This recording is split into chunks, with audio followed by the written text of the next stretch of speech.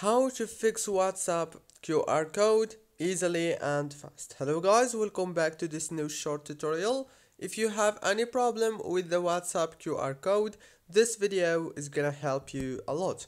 First thing you wanna do is open the settings on your phone, open the apps manager, go to the apps and then go to the search bar here, search for WhatsApp, click on it. Click on this for stop to stop running the app in the background of your phone, and then you have to go into the data usage and disable the background data right here. Go back, click on the storage, click on clear cache, and that's it. Now you have to restart your phone, reopen WhatsApp, and the problem must be solved. If it's not solved yet, then you have to try to clean your camera of your mobile phone, because sometimes it's just because of the camera is not clear. Don't forget to like, subscribe. Thank you for watching.